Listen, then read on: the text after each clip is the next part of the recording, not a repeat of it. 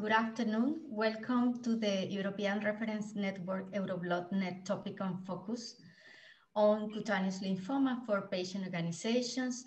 This is a collaboration with the Lymphoma Coalition, the Cutaneous Lymphoma Foundation, France Lymphoma Espoir, and Eurordis.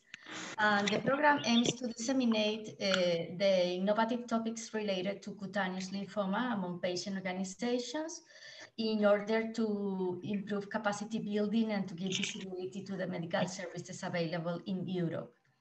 Today's session is about treatment options available in Europe, and we will be focused on skin-directed therapy and systemic therapy and clinical trials. We have very relevant voices today with us.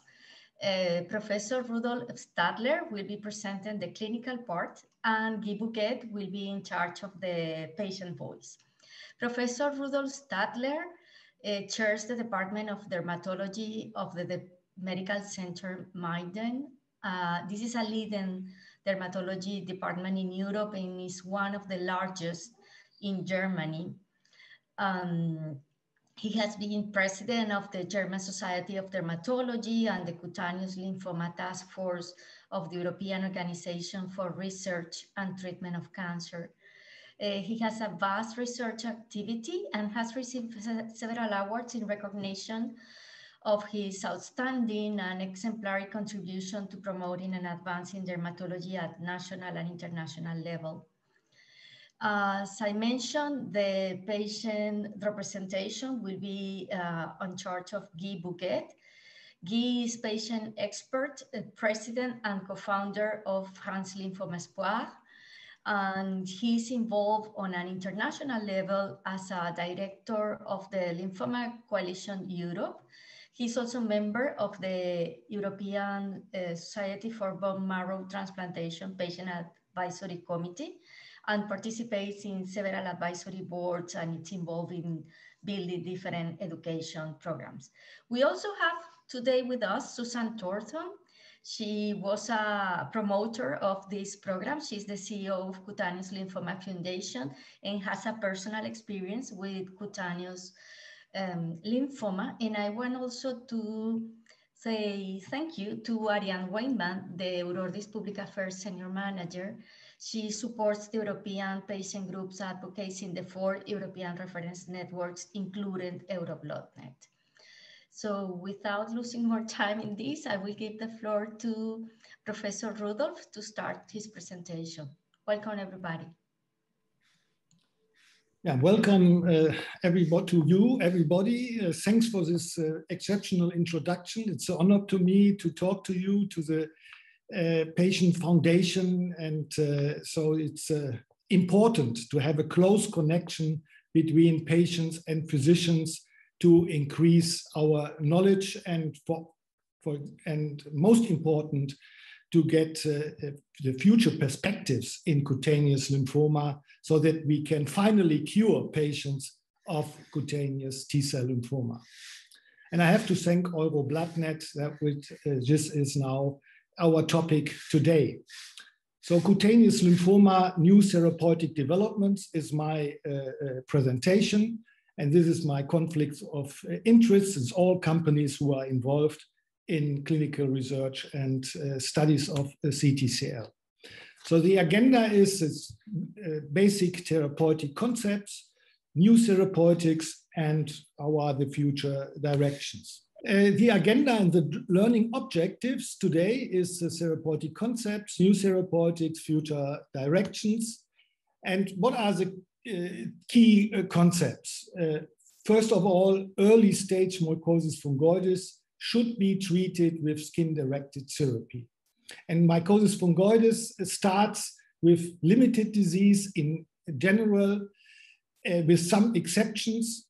So the basic motion is to keep cutaneous T-cell lymphoma in an early stage of the disease. There are also periods where you can have expectant therapy when no treatment is preferred. In advanced stage mycosis fungoides or Sézary syndrome, systemic treatments may be considered as first-line therapy. And of course, there are also patients middle-aged with advanced stage disease, and this is the most problematic patient group. Then we have to discuss the reduced allogeneic hematopoietic stem cells transplantation to maybe cure these patients. But of course, this is a hard decision because a number of patients will die by this kind of treatment approach. And finally, a holistic approach to patient care with consideration of health-related quality of life is essential, and symptomatic relief of pain, itch, insomnia, and depression may be needed. And by our international ProClippi study, we will also address these questions. What we know from the past is some basic principles to avoid cytotoxic therapies as long as possible. It has been shown that highly aggressive therapy or multi-chemotherapy will not prolong the life of the affected patients, and give skin care with emollients, reducing bacterial colonization, most important. I will come later on that. Treat additional symptoms, pruritus, especially in patients with Sézary syndrome. Use standard treatments correctly, PUVA, photochemotherapy, and systemic therapies, and think about maintenance therapy, one important issue. And what is for me and my experience over all these years, keep in close contact with your physician, because if something pops up, then immediately get in contact with them to clear the skin. That's my notion to that. The treatment strategy still in this decade is stage dependent on the stage of the disease. So from mycosis fungoides stage 1 to Sézary syndrome, or including viscera involvement, it's all stage adapted. And we start with skin-directed therapies all over decades with potent topical steroids, with narrow band UVB, photochemotherapy. And what is new, at least in Europe, and especially in Germany, is to use the alkaline chlormetine gel. The others, especially bexarotene gel, made it never to Europe. It's still available in US and Canada. And all these approaches has the idea to avoid progression of the disease. And if we talk about skin-directed treatment responsible in topical therapies, then you can see on the right the response rates in all these controlled studies. These were controlled, randomized studies with a huge number of patients in early disease stage. And as you can see, the solution compared to the gel was not inferior. And so this compound was approved worldwide, not only in the US, also in Europe, for the treatment, specific treatment with alkalines of early stage disease, and as combination part in patients with advanced disease, which have not only tumors, which have in addition patches or plaques. So both together means a tremendous advantage in this kind of therapy for these patients.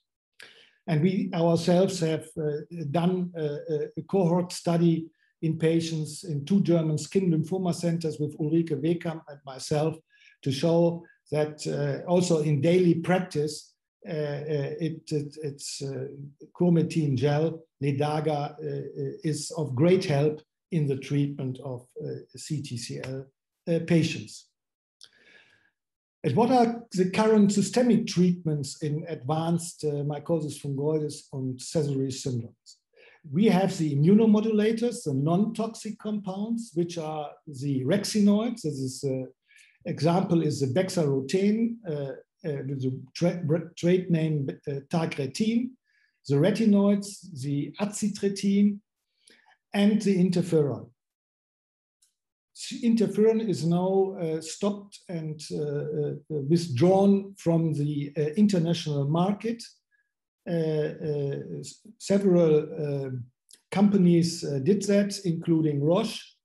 So we have now worldwide the pegylated form of interferon available, and we can use it in a microgram dose once per week to replace the former interferon widely used worldwide in the treatment of cutaneous T-cell lymphoma.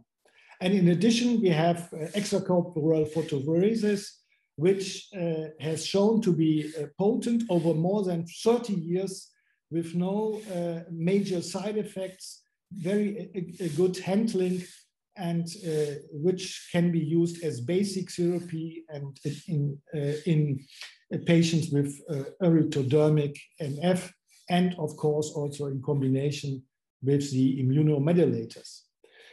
In recent years, radiotherapy advanced a lot. It could be shown that low-dose radiotherapy is enough to control the disease, especially with total skin electron beam therapy. One has not only one single shot, one can do it twice, or in special cases, twice.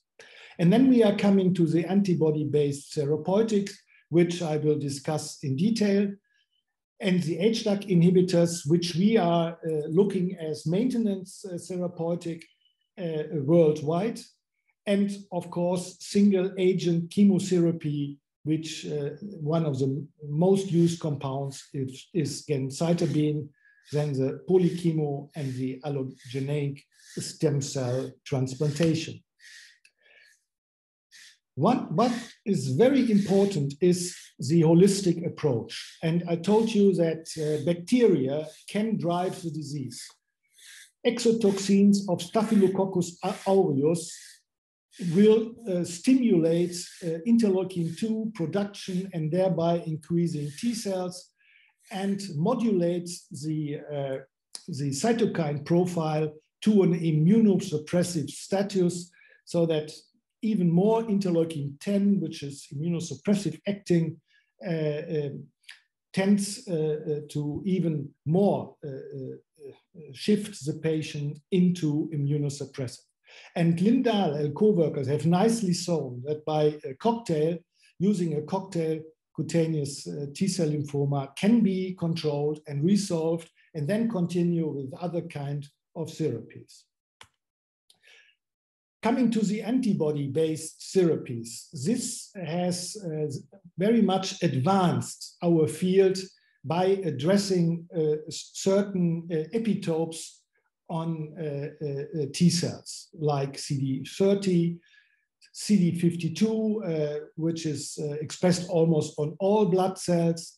The chemokine receptor T cell is expressed on skin homing T cells, and KIR DL2, the KIR antibody, and is expressed on, belongs to a immunoglobulin-like family, and is expressed of NK cells and transformed MF cells, and especially in Sézary cells. So these are markers which are important to be addressed, and also T-cell activation markers like PD-L1.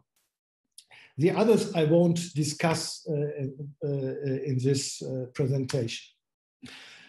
So what is now approved worldwide is three compounds. This is brentuximab vedotin, mogamulizumab, and for third-line therapy, alemtuzumab.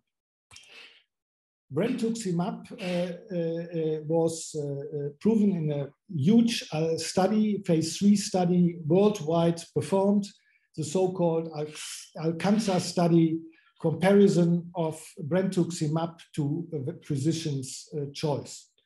And it could be shown over now 3 years that almost 55% reached the primary intention of treat population, the overall response rate lasting more than 4 months.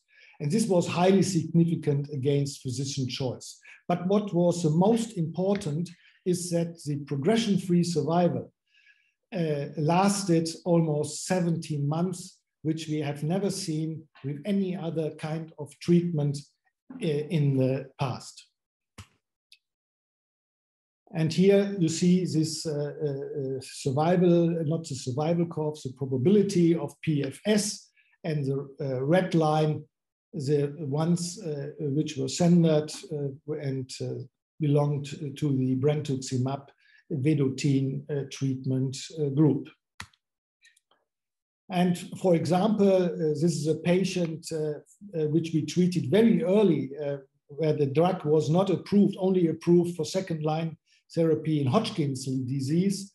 Then we used brentuximab vedotin. These red bars are the columns, are the cycles. And here you can see the tremendous involvement here of the leg of this patient with CTCL. And this drug is given every 3 weeks. And then we increase the cycles, and he's now still a couple of years later free of disease. And besides that, besides clinical studies, there is a real world. And my dear colleague Julia Scarisbrick, head of the Birmingham Lymphoma Center, she did a case study on CD30 positive cutaneous T-cell lymphoma, and she could show and prove that all these patients showed major either complete responses or partial response, or at least stable disease, and in some depending on the grade of CD30 expression. And what we know today from extensive further research is also patients with large cell transplant formation will benefit from this drug, even patients with low numbers of CD30 positivity. And to increase the PFS, one can combine this drug with skin-directed therapies, where what we did, we either lowered the dose of brentuximab to 1.2 milligram every 3 weeks, and when we saw progressive disease, then we added skin-directed therapies, and we could increase partial remission and stable disease without increasing toxicity. The other important antibody is mogamulizumab, a humanized anti-CCR antibody with a difficulated FC region. This, as you know, CCR4, as I told you, is expressed on homing T cells, and also in circulating T cells, and on so-called tracks, the regulatory T cells. And mogamulizumab induces towards the malignant C cell antibody-dependent cytotoxicity, so to destroy, and it's also a double hit by addressing these regulatory T cells. And this big study, it was a huge study with 186 patients, the so-called Maverick study. And you see that especially patients benefit from it with Sézary syndrome, with the leukemic variant of MF. And also this patient cohort showed a highly long-standing duration, which lasts for Sézary syndrome patients over 17 months. The drug is applied by infusions weekly in the first months, and then twice a month on day 1 and 15 following a 28-day cycle. And here the PFS compared to the Vorinostat shows the priority of this compound gegenüber HDAC inhibitors. And here, for example, Sézary patients with which is under therapy with mogamulizumab, And what is, besides that he's off erythroderma, what is mostly bothering these patients is an enormous pruritus. And this is gone after 2-3 cycles. They don't have any symptoms anymore, which reduce their life quality a lot. And another effect is of mogamulizumab, because the tracks are addressed, the T-cell regulatory cells, that autoimmunity can be induced. And this autoimmunity is somehow beneficial for the patients. So these induce cytotoxic T cells, and which kill the malignant ones. And so there were 2 patients which are free of disease, and which was reported by Martine Bouguet from Paris. So these are exceptional results. And one other big point is, how can we maintain the achievements with this modern kind of therapies? That led us to maintenance therapy in patients with mycosis fungoides or Sézary syndrome. So this is a really neglected topic. Nobody focused in recent years on that. Can I do maintenance therapy by PUVA therapy or narrowband UVB or bexarotene or whatever? And we started a study with resminostat, which is an HDAC inhibitor, and introducing worldwide in a controlled study. And this concept of maintenance therapy is according also to the stage that you get these patients in 2B, from 2B back. Of course, you can't recalculate them into stage B, but clinically, they don't have any tumors anymore. And then the question is how to maintain the non-tumoral stage. And then the patient has to be treated and not only be observed. And that is the key question we kind to address with this study. And this study is a phase 2 study with 190 patients worldwide in more than 50 centers and treated with this HDAC inhibitor orally over day 1 to 5, and then in a 2 weeks cycle. So we hope that we can present you. We have almost finished the study. We have 180 patients now, and we are still 10 missing. So we hope that we can get these 10 patients randomized in this trial, and then give you the data next year. So what are the new therapeutic developments done by the EORTC CLTF group? And this is our agenda, studies which are already closed, or and others which are upcoming in this year. So the one which is completed was the so-called PARC study, is a phase 2 trial of atezolizumab in the treatment of stage 2B mycosis fungoides and Sézary syndrome in relapsed refractory stage of the disease after at least 1 previous systemic therapy. And the primary objective was to determine the anti-tumor activity of atezolizumab in these patients cohort, and this assessed in terms of the overall response rate. And this study is also combined with translational research. These results of this study will be presented by myself at the October meeting of the EORTC CLTF in Marseille, organized by Professor Bouguet from Paris. And the upcoming one is one study which is called REACH. You can follow these studies by clinicaltrials.gov. You can read the whole text and in more detail than I can present it to you in this lecture. The aim is to study and determine the etiology of chromatin gel-induced skin drug reaction in early stage mycosis fungoides for cutaneous T-cell lymphoma, and to determine the primary objectives, the activity of the drug as measured by response rate in patients, Treated with this chromatin gel without drug reactions, we will have 3 groups, and which will have no reaction.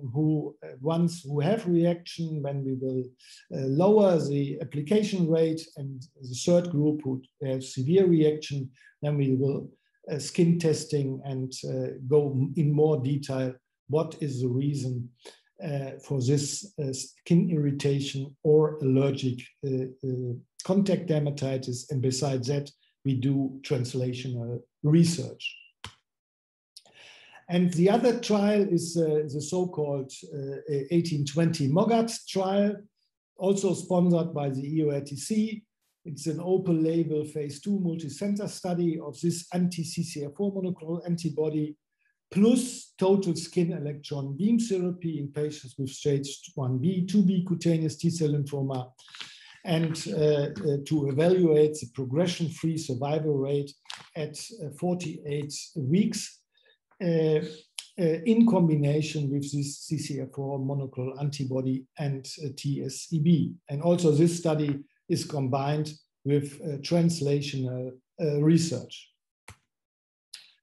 How are the future directions? In the last 10 years, a number of important papers came out to show where our mutational load is located in which signaling pathways. The information from the outside to the cell goes through a number of molecules which can be mutated. And so far, we did not succeed in finding one major mutation. Like in melanoma, we can address BRAF in 40 to 50% of the patients. This is not the case in cutaneous T-cell lymphoma. It's much more hard work. And then to look for any mutation in these patients, and then to ask the question, do we have molecules in which we are able to stop this signaling pathway, which the patient could be benefit. And one study closed with the D-methyl fumarate in Sézary syndrome and MF, which inhibits the NF-kappa B pathway. So we will see what is coming out on this phase 2 study. And the other ones, the antibody molecules, I discussed with you. And the ones which is now in the phase 2 study is an important one, is in a development out of Europe, out of France.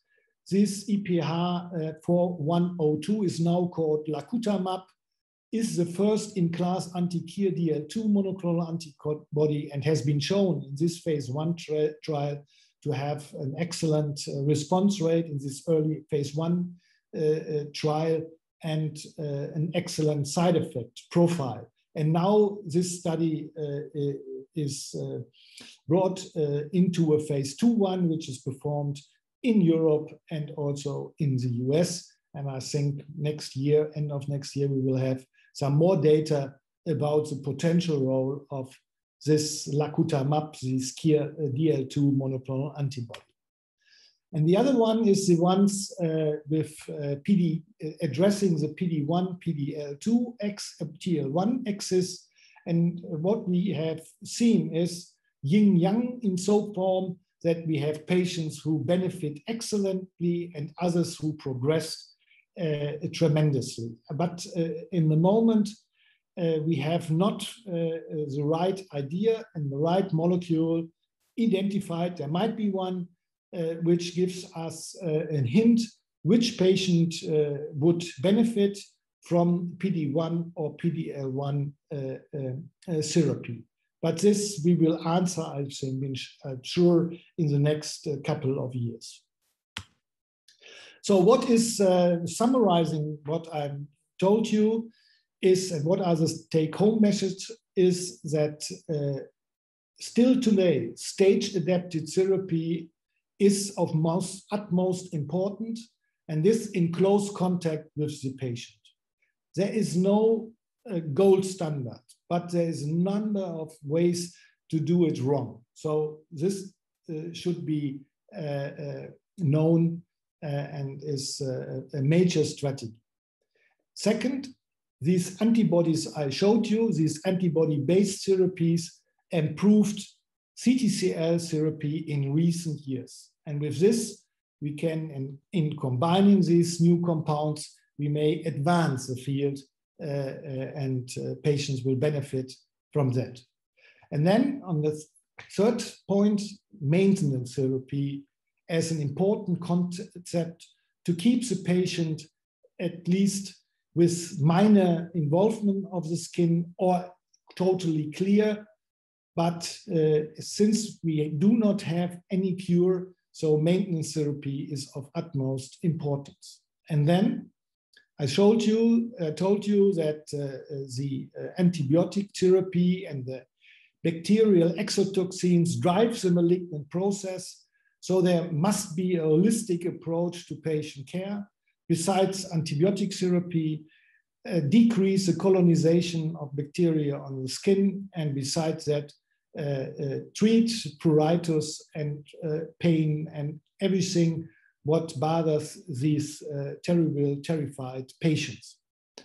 And of course, we have to work hard to design new clinical studies and do basic translational research to improve the field in the near future. So thank you very much for your attention.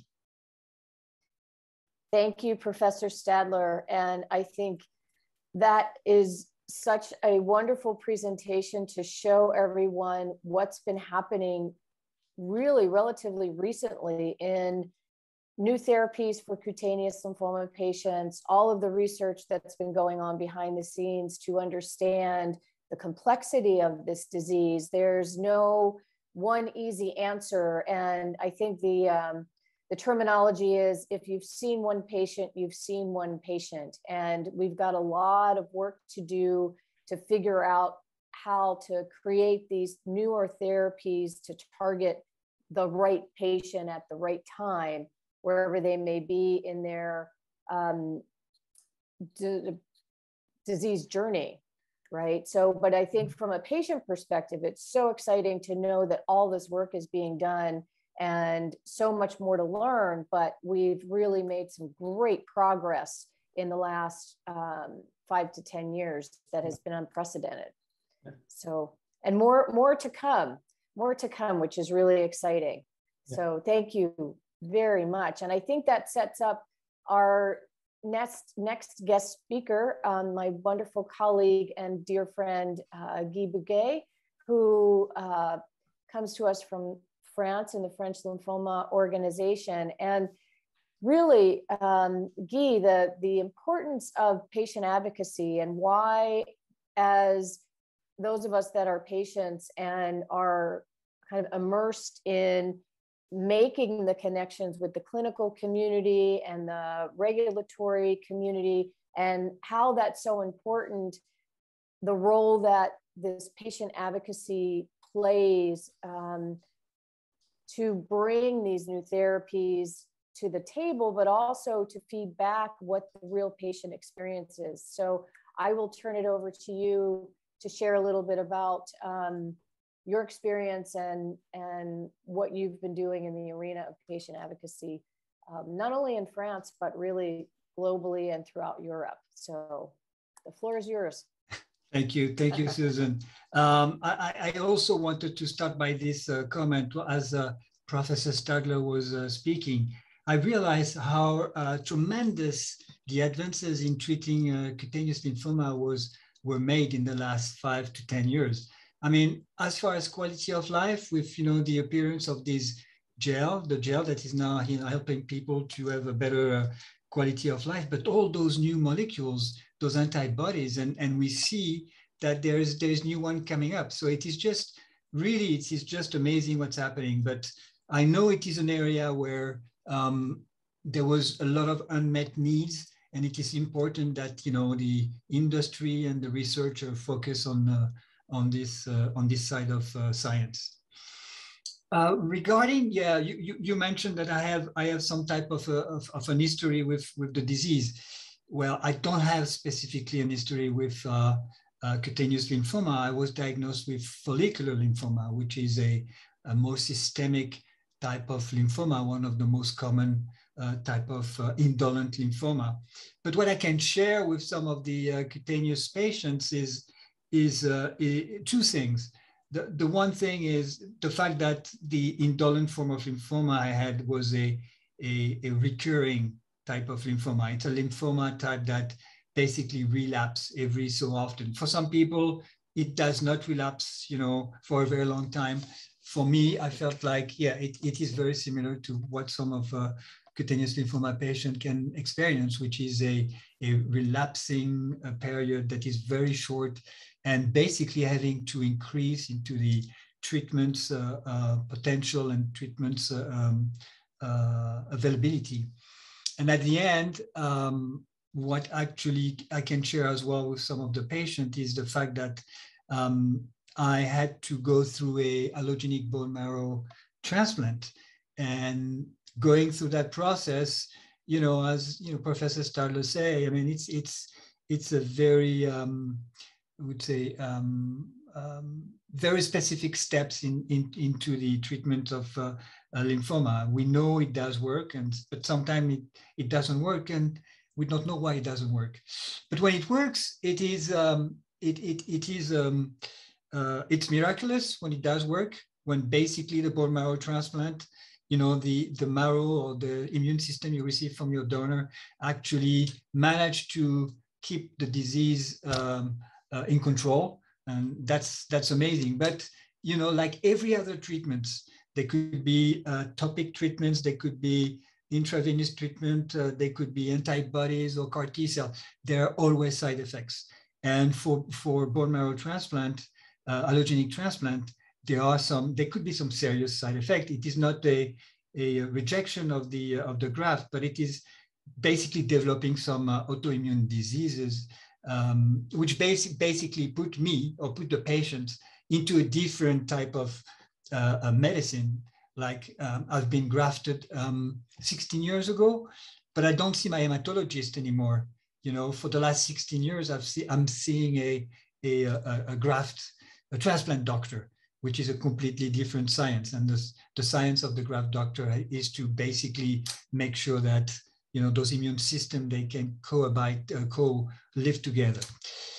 Anyway, so this is what I can share with some of the cutaneous patients as far as my experience.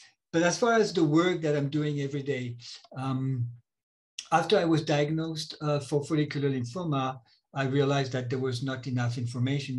It's basically the usual process of understanding what's around for patients, how our patients can make a wise decision on their treatment, how can they understand their treatment. So I realized that was in 2000, there was no information. So I co-founded an organization called France Lymphome Espoir in 2006.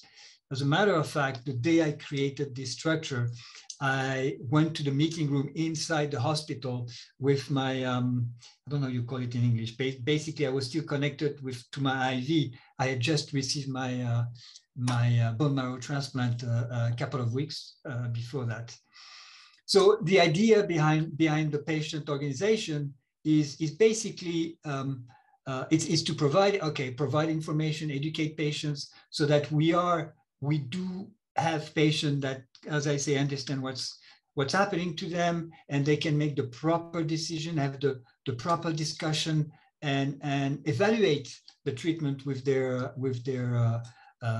doctors. So the mission is information. It's also providing support to the patients that go through the disease by different type of means.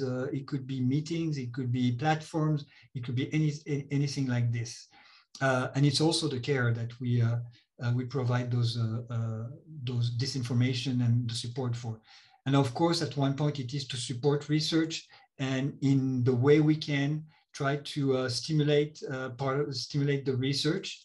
And of course, and that came with time for us, because when you start, you're very small, you depend on some sponsors, and then as you stay alive as an organization, you do creative work, you become more let's say an actor into the system, you are a validated actor. We engaged into advocacy, and this is where, well, Susan and I and Natasha, we've been doing quite some work together at the international level, but also at the national level. It is basically being able to represent the patient in front of the authorities and the regulators. It is telling them that, you know, they're making the wrong choice, they're making the wrong decision, and really fight for the patients. I'm very lucky also, I didn't mention that, but my organization is located in the same hospital as Martine Bouguet, and Professor Stadler mentioned her quite a bit. And Professor Bouguet is at the source of many research that were highlighted earlier today. And so I have the chance to talk to her and get some insight from her. And over the last, I say 18 months, we've been doing quite some work on this mogamulizumab treatment, because it was going to be first approved in Europe through the French. France was going to be the first country to approve the disease and actually negotiate the price for the molecule. And over the last 18 months, we had to struggle quite a bit. And recently, we managed to basically allow this treatment to be prescribed, to be infused at home, which is a very big improvement, especially during the pandemic pandemic time.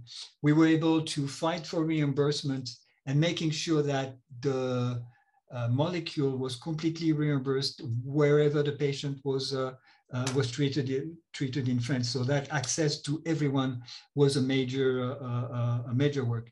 So again, yes, we're doing a lot of work with Martine Bouguet, and Martine Bouguet she's never, let's say, in need of. She always had good ideas into developing new therapies and new trials.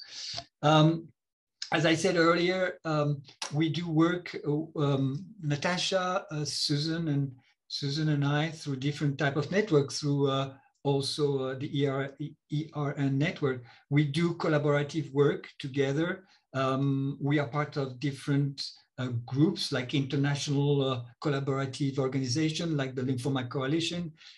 We do participate into the EBMT, EHA. We try to we try to influence also the decision makers, but the people who actually do the treatments, often provide treatments. But we also share our own experience. And for instance, with the Cutaneous Lymphoma Foundation, I've been working with Susan for many years. And the first step of our collaboration was to basically create a brochure for the French patients. And we used the model of the coalition for the Cutaneous Lymphoma Foundation. We used that as a baseline for the development of our brochure, and we of course adapted it to the French system. And it was key to have someone like Susan, because over the years we had also, as a patient organization, neglected those rare lymphomas, and if it hadn't been for Susan, I don't think we would have done it as fast as we've done it. And it is today, I must say that the brochure, the document that we created, is extremely well perceived and used by patients and doctors.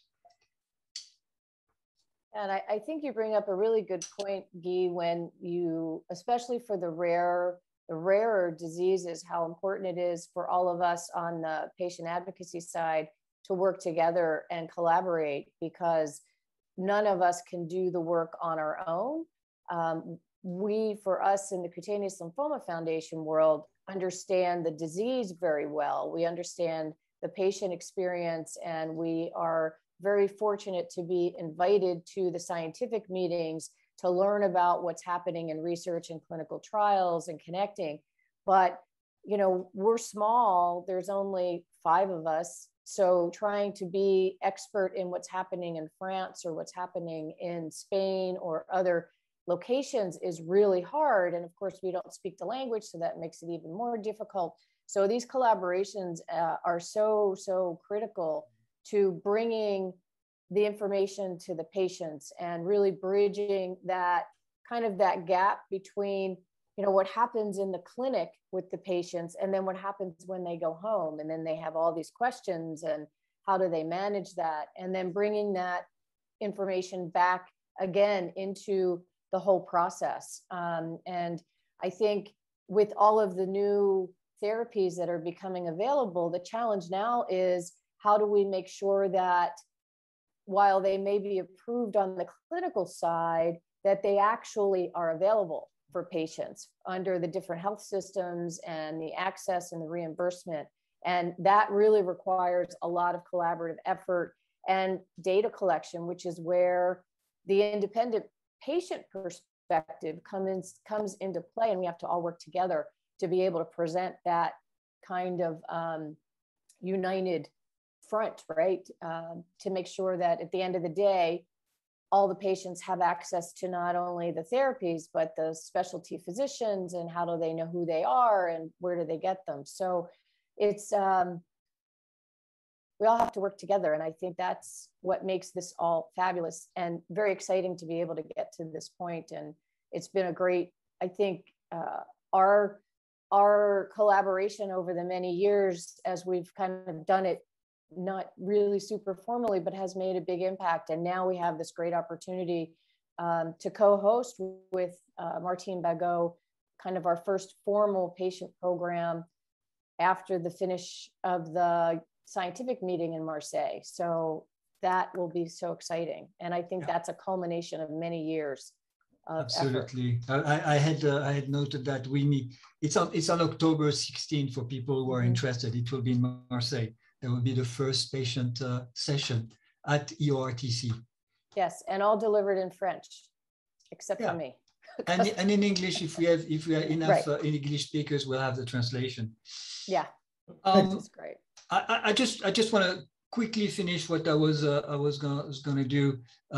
Talk about. I mean, you know, patient support. Here you have like the brochure that we've done, but I want to cover some of the challenges because we've done a survey to identify what were, you know, specific challenges for those rare types of lymphoma, and we measured Hodgkin lymphoma for young adults, and we measured as well cutaneous lymphoma, and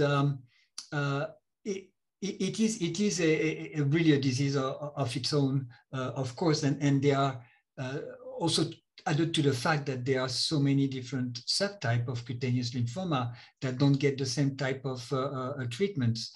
But the most challenging part is knowledge of the disease. It's the knowledge of the disease from the patients, and still and some of the medical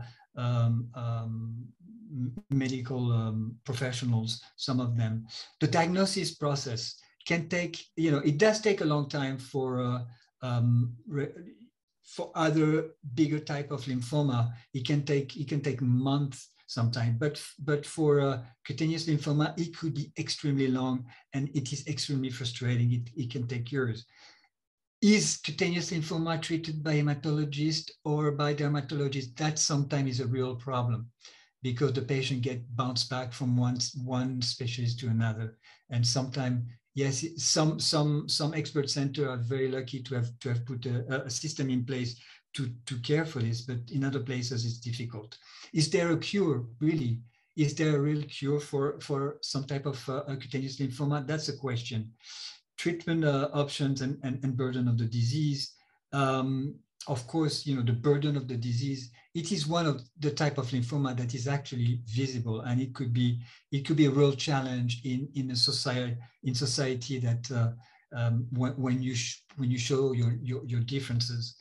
And the last thing is clinical trials, and clinical trials is very important, and we see that the activity is growing as well. And just an example is we put together a website in France, a platform where, you know, the French patient can go and look and find out if there is a clinical trial in France that is open, phase 2 or phase 3, that addresses their subtype of lymphoma. And we give them all the information in a comprehensive language, of course, in French, for those who speak French, and also we refer them to the hospital where those trials are open. So this is part of informing and giving the tools to the patients so that they can take care of themselves as well in a very difficult journey sometimes. Great. I don't know if you want to take the questions now. Yeah. Before you, may I just interrupt? Please, go. And yes. Susan and Guy, if I can address you like this, I would thank you for this tremendous engagement. I think this is not only important for the physicians, for the patients, and also for the physicians, because dealing with cutaneous T-cell lymphoma, and I see a dear friend of mine, which is also following, is Robert Knobler. He's a pioneer of photophoresis in Europe and also all over the world.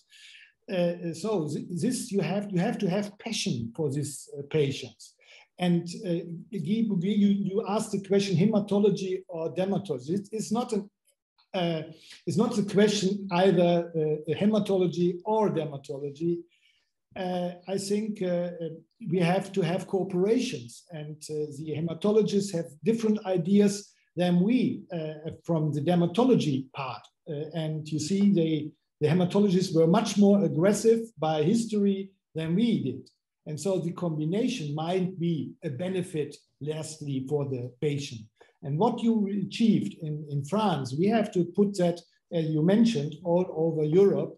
And to get in touch, maybe we can address the representatives of each country in Marseille under the guidance of you and of Martin, a dear friend, which does, as you said, exceptional work on CTCL. And as you see, the Hôpital Saint-Louis has the tradition of cutaneous lymphoma worldwide. So we hope we can come together, and also our national health systems has to come together, because it can't be that that a patient in France can get mogamulizumab at home, and in other countries only in the hospital, or even if he can get it. So this we have to overcome. So, but this is a nice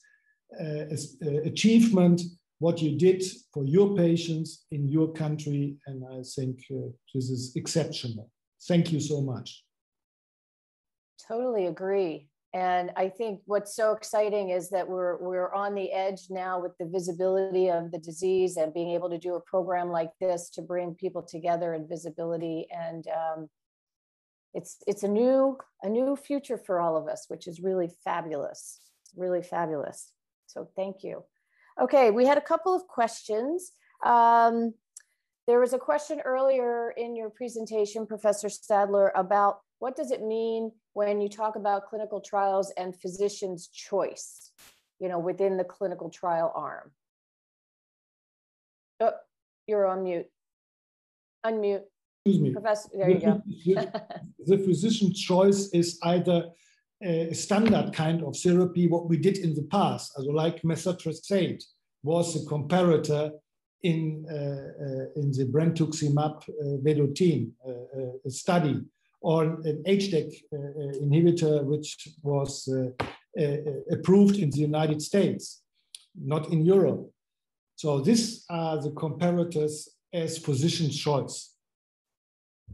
Right. So it gets complicated, especially in a rare disease, when not all the treatments that may be available are actually available in the country that is conducting the clinical trial. So it gets even more challenging. That's but right. Yes, which hopefully will be in the future, that won't be the case, but in spite of the fact we are living either in the US or in Europe or elsewhere, our dear colleague Pietro Quaglino is the head of the lymphoma unit in Italy. He has shown through the Proclipi study that patients, whatever we do in the United States or in Europe, have the same prognostic index. So we don't have any secret bullets in either continent, neither in US nor in Australia. So we are basically doing what I showed you. But the skill is to combine it correctly and use it timely. That's a secret in handling lymphoma patients. Right, right. And again, why it's so important for patients to understand some of these components of so that they can participate, because without the patients participating, you can't gather the data, and we need to feed back, well, what is our experience? How did this work? Was this available? Would a home infusion be a good option? Would that be, so you've got to collect all of that information and put it together for the best possible way to treat and share it amongst all the clinicians worldwide. Anyway, I'll get off my soapbox. Someone asked, is there a foundation in Belgium? Not yet, but there is one in the Netherlands, which is right next door. And our friends Mickey and Tan are here on the webinar. And one of our goals is to connect with patients in the different countries. If there isn't an organization, because it's such a small, rare disease, it takes a lot of effort, like Guy shared, to not only create a foundation, and I think Mickey and Tan can probably speak to this because they've just done this recently, but then to maintain it over a long period of time and to be able to deliver the information and to have the technology to do it requires a lot of effort and some money, actually. So, the goal is really to connect everybody and to leverage our colleagues from other bigger lymphoma groups like Guy's and plug in the cutaneous components kind of underneath within the country. So, we're starting, but we're happy to help you in any way and connect you into the larger cutaneous lymphoma community. So feel free to reach out to myself or to Guy or to Mickey and Tan. And I'll put my my email here in the chat so that you can reach out, and happy to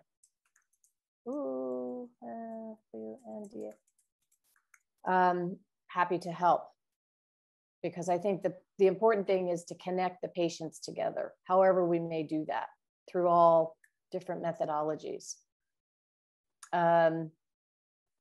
Let's see, and I know we had a question with regards to the impact of stress on the disease.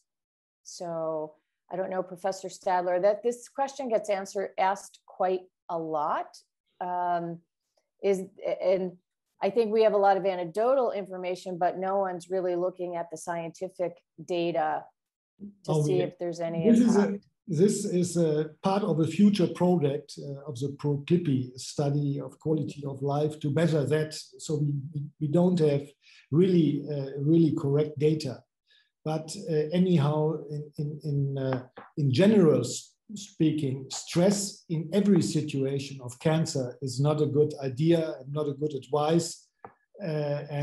So any physician should try to get the burden of the disease from the patient and give him hope and give him clear recommendations. And this is I think most important. Personality of the physician, strong arguments, not jumping from one argument to another, keep the line, what you are doing, what you are saying, what you are diagnosing, and what kind of therapy you are. And be open to call another colleague for a second opinion or third opinion, whatever. And that will, then the patient will benefit and will trustful in the university, hospital, or elsewhere, and of course in the leading physician. Yes. Yes, absolutely. And I'll also jump in to say that through the Lymphoma Coalition, we do a global patient survey around the world every 2 years directly to the patients. And in the last global patient survey, we had over 500 cutaneous lymphoma patients and caregivers. So we were able to pull that data out, and it's data specifically from the patient experience, which adds that part in a data format into the mix. And we'll be launching the 2022 survey early next year, and hopefully we can engage all the physicians to share that with their patients to get more responses. And the more responses from around the world, we'll be able to slice and dice the data by geography, by the different diseases, and we're adding an additional 5 specific questions for cutaneous lymphoma patients, asking more about, you know, the impact of on their to what Guy had mentioned, you know, the physicality of the disease and how does that impact their quality of life, and some questions around, you know, sleep, and diving a little bit deeper. And then from there, we can do more and add back into the Proclippi. You know, so the Proclippi, Professor Stadler, do you want to talk, can you share a little bit about what Proclippi is? Because I know no one on the okay. Yes, that's a coalition of the International Society of Cutaneous Lymphoma with the European Cutaneous Lymphoma Group, and which was founded together with the leading female persons, Young Kim and Julia Scarisbrick.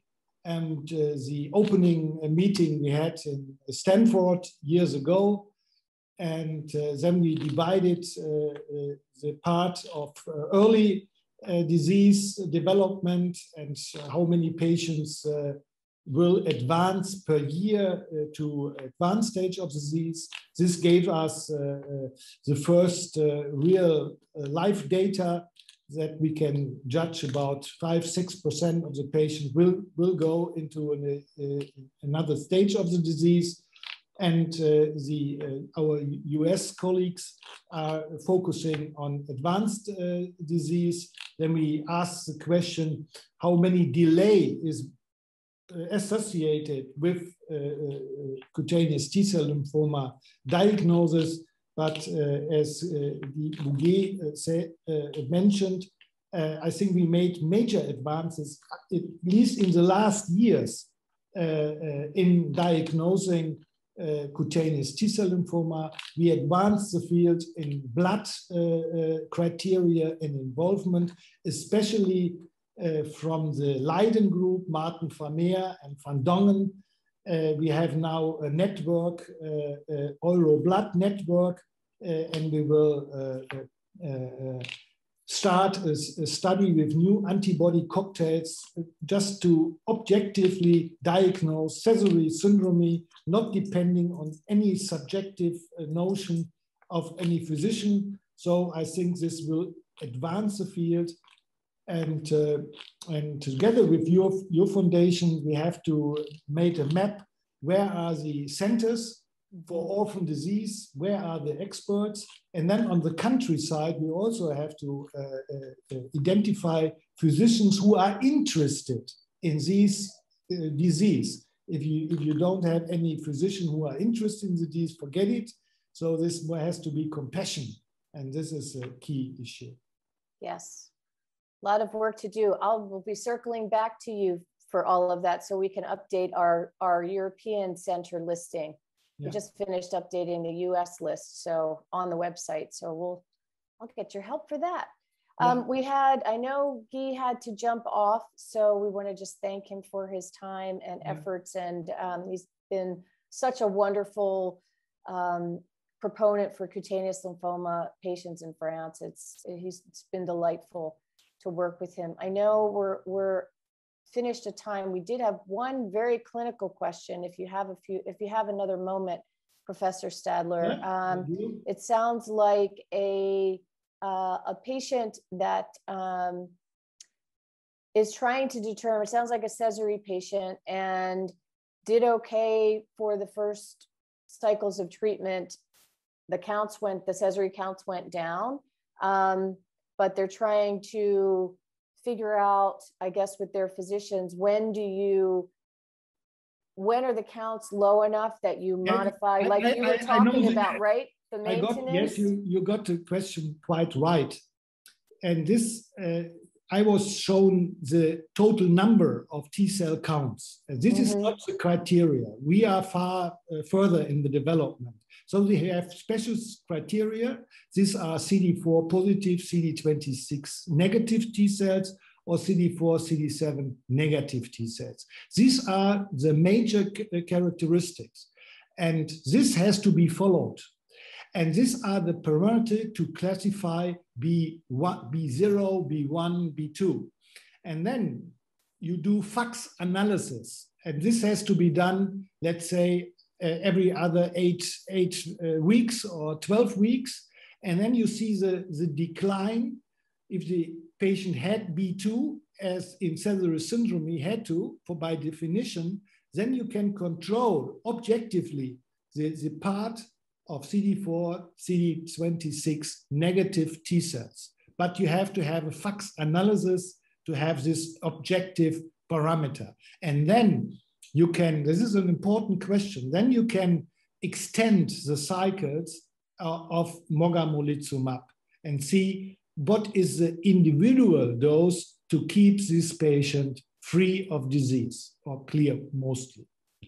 Right, so it's the combination, some very important things I think that you raised. It's important for patients to be seen, especially with more complicated subtypes, to be seen with experts in the field. So you need to be at an expert center, and they need to have the right tools for making sure they can actually understand what's happening in the biology, in addition to seeing what's happening physically on the skin, and then having those conversations with the patient and an expert physician with the data to determine how the treatment should be done going forward, and then to be monitored very closely, because we just don't have that many patients, and we've got these new therapies. So we're learning as well, and it really needs to be individualized. So thank you. I think it's so critical for patients to find their way to the expert centers, even if it's just for a one-time second opinion. And, you know, I know everyone that I know on the clinical side is so willing and wonderful to work with other community physicians and so forth and serve as consults, because not all patients can physically travel all the time to the major centers. So you are all fabulously generous and willing and able to collaborate with other clinicians. So I think that's really important. Let's see, I think, and I know we're already 15 minutes beyond, and Guy, you're back. Oh, okay, we have one more question. Diagnosed with MF 30 years ago, still doing fine, good. Faher, using diprosine for skin lesion and wondering about the best treatment. Well, I always think it's good to talk to your physician, and I'm not familiar with that topical. It might be a steroid. What was the name? I didn't get it. Diproxene, diprosene. Diproxene. That means it's a steroid. Sounds like a steroid, right? That's a steroid. Okay, you know, steroids, you can use it to, which is anti-inflammatory, but it's non-specific for cutaneous T-cell lymphoma. And if you take it too long, you harm your skin. You have a tremendous atrophy, telangiectasia, whatever side effect in steroids induce. So I think nowadays we have far better skin-directed therapies than to use high-potent steroids over a longer time. Yeah. So it would be great to talk with your physician, and if your physician would be, if they're not a cutaneous lymphoma expert and they may not be aware of some of the newer availability of like Ladaga and some of the other treatments, then I'm sure Professor Stadler or any of the other physicians, depending upon where you are in Europe, would be happy to consult, you know, and share and make sure that, you know, your physician is aware. So yeah, think that's it. So much to take in, you know, it's like everybody's head explodes. I know it's hard. I've been doing the deep dive with all the wonderful scientists and researchers for 11 years, and it's still a lot to kind of wrap your head around. But I think that's why we're all here from the patient organization side, is to kind of do that translation and put that together in layman's terms. And again, it's so wonderful to be welcomed and invited into the clinical community with such open arms, because that really makes a difference, you know, and bringing that information forward to the patient. So thank you so much, Professor Stadler and Guy. Always a pleasure. And we'll gather in Marseille for more dialogue. Hopefully, yes, we'll see. Maybe we can find a way to get Mickey to come, yeah. Mickey and Ton.